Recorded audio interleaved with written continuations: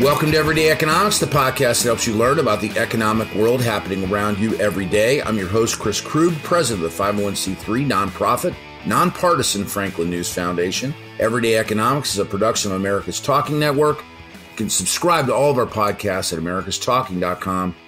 To support Everyday Economics, please make your tax-deductible charitable contribution by clicking the link in the show description. We are recording this episode on Tuesday, November 7th. And joining me, as always, my friend and colleague, Dr. Orphe Divounguy, PhD economist. Dr. O, I am looking at what appears to be an unwell patient by virtue of the chart.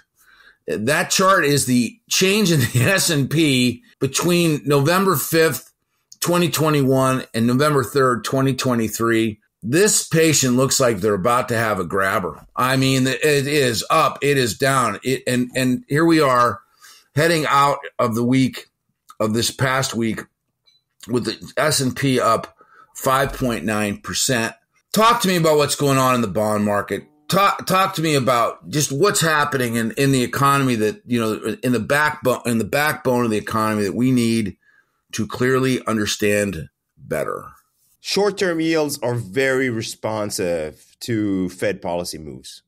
In fact, they move along with the Fed funds rate, right? The shortest term, the shortest yield. And so if the Fed is done, short-term yields may have peaked. Fine. You know, I'll believe that. But I think it's premature to think that long-term bond yields, right, the 10-year Treasury, 20, 30 year, have peaked already. And I think that's my take on this. I think we've seen a lot of movements with yields coming down, and yields came down, I think, because of a number of factors. I think the first one was, the global economic slowdown abroad, right? The conflict abroad, investors run to safety. And so that's going to push down yields. And then we got a Fed chair that came out being somewhat dovish, right? He started talking about tighter financial and credit conditions working together to slow down the U.S. economy. And so maybe they don't need to do any more, right? And so I think investors interpreted this as, oh my goodness, the U.S. economy is slowing. Oh my goodness, the global economy is slowing. Oh my goodness, the Fed could eventually be cutting rates soon, right? The Fed could potentially be buying bonds again. And I think the market is completely wrong. The Fed is shedding bonds off its balance sheet. The balance sheet is massive. It doesn't have the monetary policy. It doesn't have the space to go ahead and rescue the U.S. economy again like it has in the past. And at the same time, there's not a ton of fiscal space, right? The U.S. government doesn't have the room to go ahead and rescue the economy, right? Budget deficits are increasing like crazy. And I think ultimately that it's kind of mistaken to think that even a slowdown in the U.S. economy is going to engineer some new bond buying by the Fed and that we'll get more fiscal stimulus. It's not going to happen. Inflation is still at about 3.7%, still almost twice the Fed's target. And so there's no room for that, right? And then the jobs report came out, and it was a little bit on the soft side, and investors overreacted, and that extended the decline in yields last week. And so we saw this big decline. All right, so here's the thing. If yields decline and financial conditions loosen, guess what happens? It goes against what the Fed is trying to accomplish in order to cool down the economy, right? Remember, they're relying on financial conditions being tighter in order to cool down the U.S. economy. But if financial conditions are actually loosening, right, then you're not going to have the cool down that they're leaning on, that they're hoping for. And so what do you think is going to happen? We're probably going to see some numbers that investors are going to look at and going to think, oh my, yes, this inflation's still on their way, but maybe it's not coming down as fast as I thought. And maybe the Fed's not going to be buying bonds anytime soon. And so we're probably going to have yields going back up again.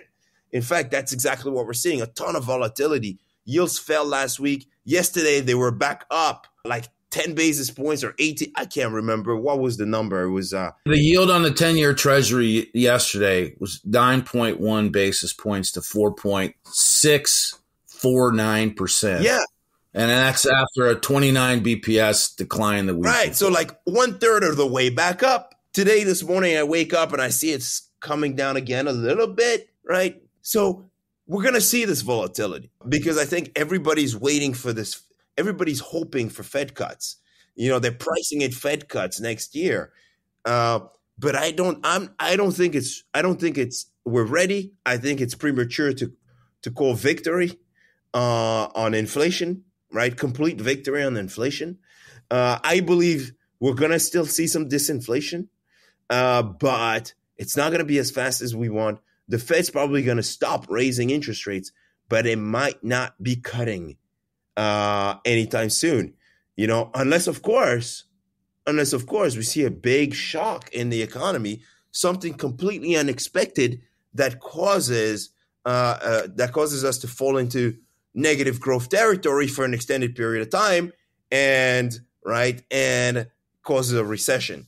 And so we're not there yet. We're not there yet. When you look at productivity growth increased, when you look at the fact that the U.S. economy grew at an unbelievable pace in Q2 and Q3, right? We have a big cushion to go, right? Before we see this big decline. You look at the consumer. Yes, credit cards have increased a lot.